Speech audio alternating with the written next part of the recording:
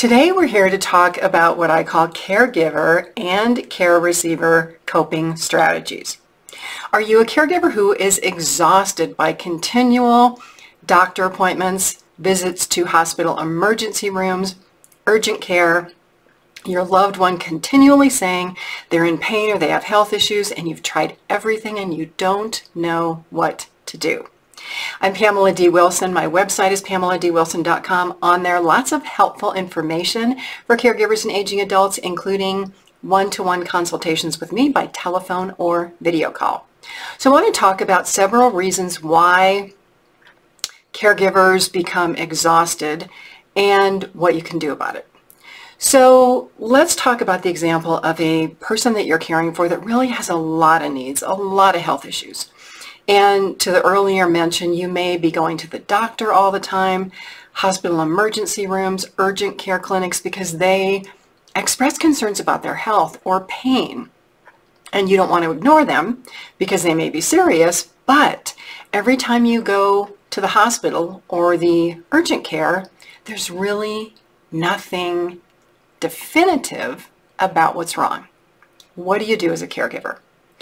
In these cases, it's really important to try to identify the problem, and this can take a lot of work on your part because you're with this person all of the time. As you know, you have very limited time in medical appointments. And so in looking at what that problem really is, it's taking the time to really identify the problem, because sometimes what the problem or the issue is, it's not evident, it's not easily discoverable, and what we think it is really isn't what it is. And so what I mean by that is it a medical problem? Is it up here? Is it a mental problem? Is it anxiety? Is it worry? Is it fear? Is it frustration? Is the problem that you or the person you're caring for wants a lot of control over the situation?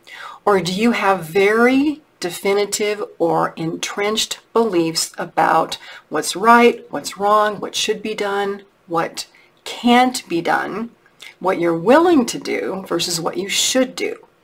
Many times the problem is a combination of things. So it could be a combination of health and then what we're willing to do about that health problem. But sometimes it's also figuring out what that health problem is. And so when we talk about coping skills for the caregiver and the person that you're caring for, when you look at that problem and you do a little investigation, sometimes you may have to look at process of elimination, which means we think it's these 10 things. Okay, so we go through each of them one at a time, and we say, no, not that, no, not that, not that, but maybe it's this, so we should look at this one a little further. Then when something happens, how many times do we all just get into a panic? Something happens and we're like, oh my gosh, I've got to take this person to the emergency room. I've got to call somebody. I've got to do this. I've got to do this. It's like, we are so emotionally stressed and crazed. It's that emotional turbulence that I talk about.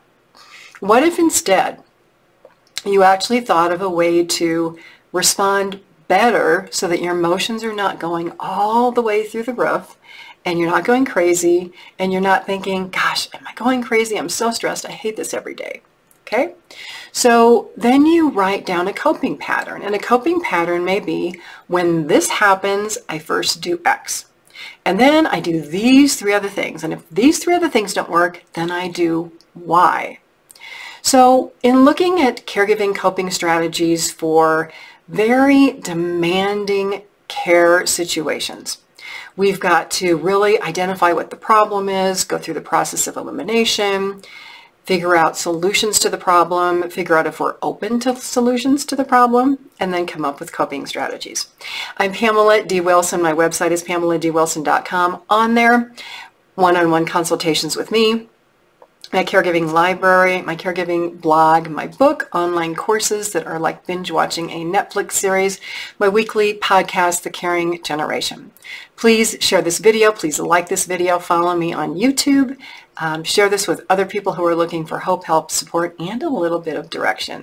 Have a fabulous day today. I'll see you all again soon in another video.